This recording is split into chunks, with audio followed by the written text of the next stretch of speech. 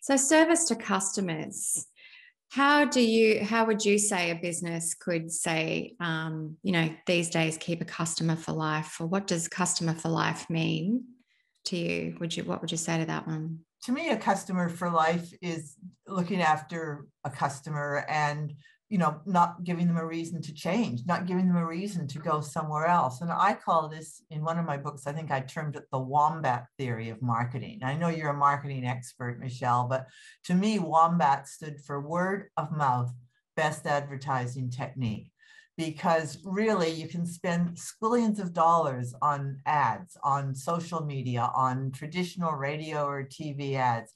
But if two people are speaking to each other at the footy or at the park or after school, and they're saying, I wouldn't deal with that organization or that person because of whatever, what are customers going to believe? The fancy ads or the word of mouth? Now that's where social media has really changed things quite dramatically for the consumer.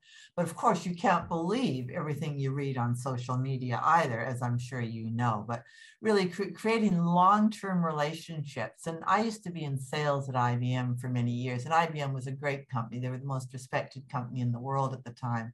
I was very proud to work for them. And when I was doing my sales training, we were always taught how to close a sale, close a sale. But to me, that's very old fashioned. To me, these days, rather than close a sale, you open a relationship. And you open a long-term relationship with that customer, not just in and out, but open that long-term relationship to stay in touch with them, to see how you can genuinely help add value to their business. And if you're adding value to their business and they're seeing that, they're going to keep coming back to you. Now, I know you're a marketing consultant, Michelle, but I've never spent any money on marketing. I've relied on my customers and that word of mouth. And even you mentioned Rolls-Royce in your opening remarks. That job I did for Rolls-Royce in Korea resulted as a referral from somebody who heard me at a construction conference in Oman. And that resulted from someone who heard me at an IT conference in Mumbai. And that resulted from someone who heard me at a conference in Adelaide.